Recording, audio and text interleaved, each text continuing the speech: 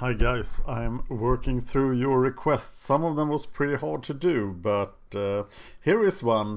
Dullbedsitterblogger asked me if I could tell a bedtime story, so I will. Once upon a time there was a city called Sacramento. It was the 70s and everybody thought there was no crime, and they left their doors open and they lived in this happy place.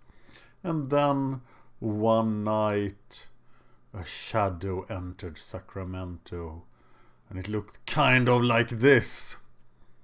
Wait a minute, I shouldn't be telling bedtime stories like I tell the serial killer podcast. Yes, I'm of course talking about the East Area Rapist, the original Night Stalker, the Golden State Killer, which I will make 10 episodes about on the Serial Killer podcast.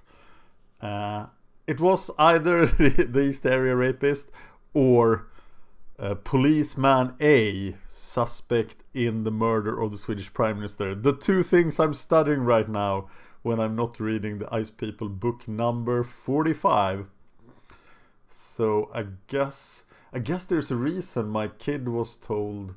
Oh, she wasn't told about serial killers, but she grew up getting all her bedtime stories from Roman history.